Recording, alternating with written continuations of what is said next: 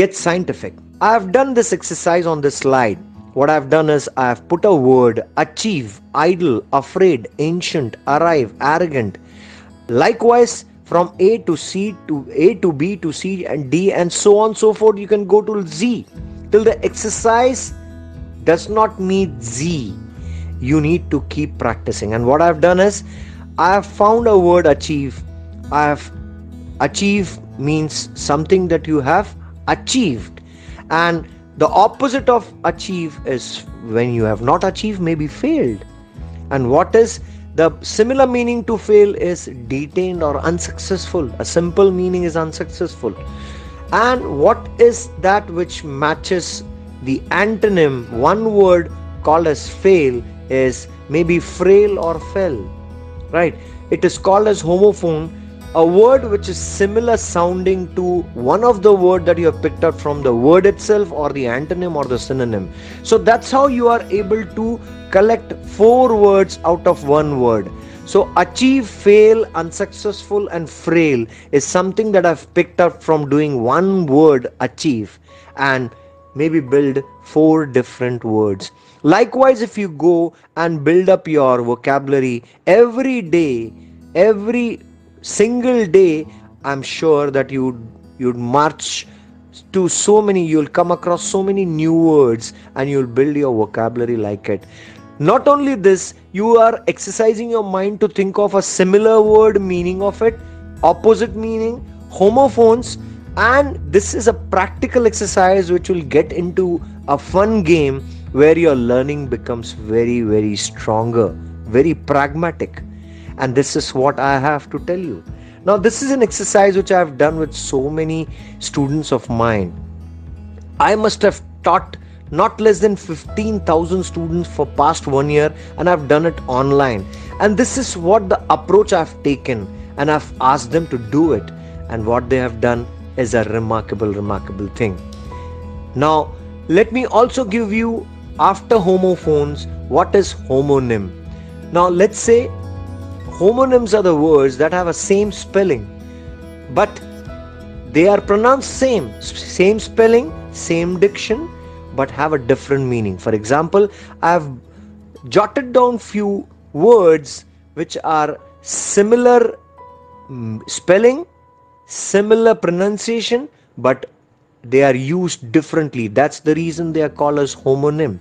For example, I've taken the first example is address, which means the manner of speaking to another. You address, the speaker addressing a gathering. And the second is the address, which is your locational address where you are living, right? So the address can be 2 meaning, but they are the same spelling and the same pronunciation. Arm is the second example, which explains to you a body part, and arm is also a division of the company. Division of the defense has 3 arms, right? Army, Navy and Air Force. Third example that we can take is bat, an implement used to hit a ball, which we all know, very popular sport called as cricket.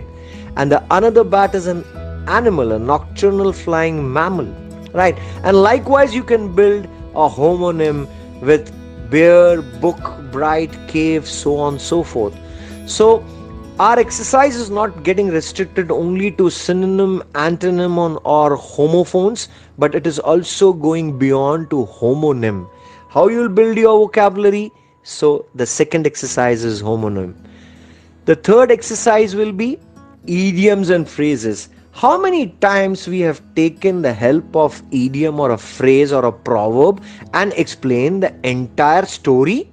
So these idioms or phrases or proverbs, they are extremely common in everyday conversation, but only if you see it consciously, interpret it consciously, and maybe take a clue and maybe exercise to yourself. So idioms, phrases and proverbs, they are very easy to identify and maybe exhibit. If you have imbibed it, you can exhibit it subtly.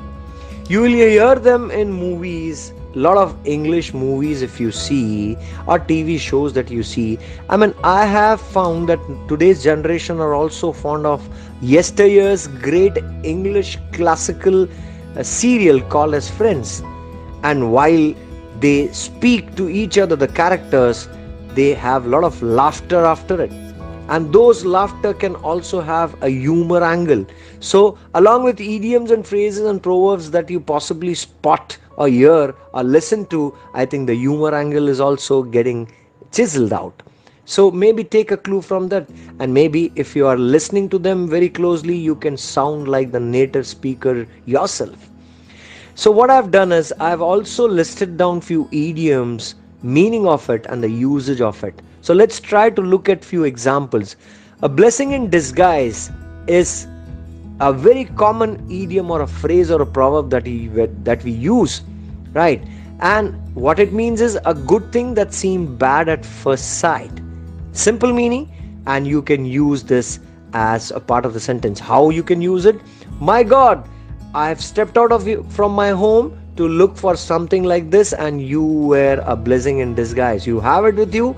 Now I think it will be of a great help to me, right? A dime a dozen, the second example, means something common, right?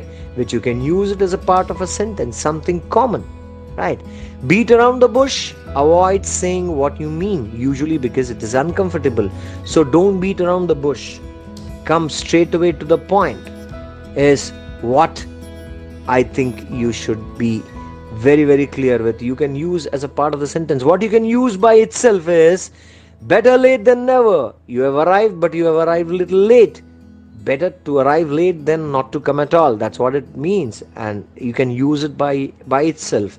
So there are many idioms that I have jotted down in this particular slide just for your understanding that idioms and phrases can be used by themselves or as a part in a sentence, of course knowing the meaning of it. So if you are developing your synonym, antonym and homophone along with homonym, idioms and phrases would also add on to do this particular exercise of building your vocabulary and maybe consolidate your vocabulary. So taking a clue from the first slide to here where we have reached till homonym or idioms and phrases, I would only say that this is a fantastic exercise of knowing one word, writing in a notebook, having its synonym, antonym, homophone, coming to homonym, right, and also learning idioms and phrases and proverbs where they can be used. I think you just need to practice. How will you practice it if you do not have your friends or maybe strangers, and if you're not comfortable doing it, maybe practice it online. There are a lot of online tests at your help. Just Google it out and ask for synonym. There would be a lot of online tests. Go for it. Try and do it at a regular interval. So when you practice it, do it online. Do it very regularly, maybe once a week, or if you are not very comfortable every day, or maybe alternate day, or once in 3 days, do it, let's say, every week.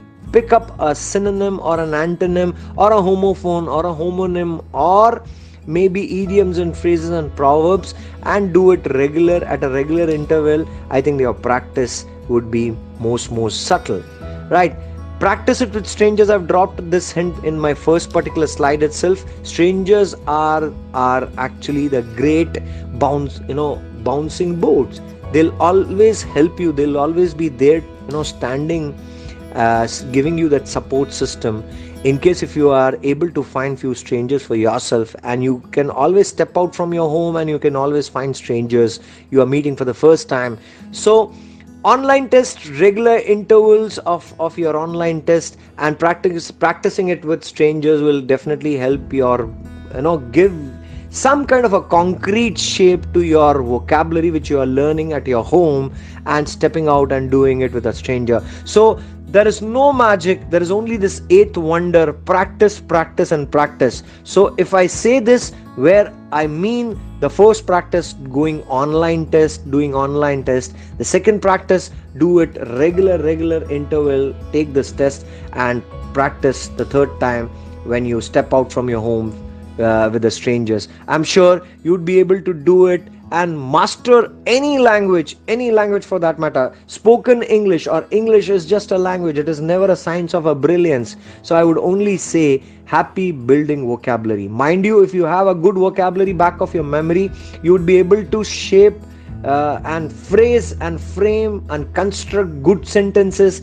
Start with the simple sentences, and when you are able to master it, I'm very sure grammar is something which is taking a back seat. How you will master it? You can master it very soon by taking a help of this pragmatic approach.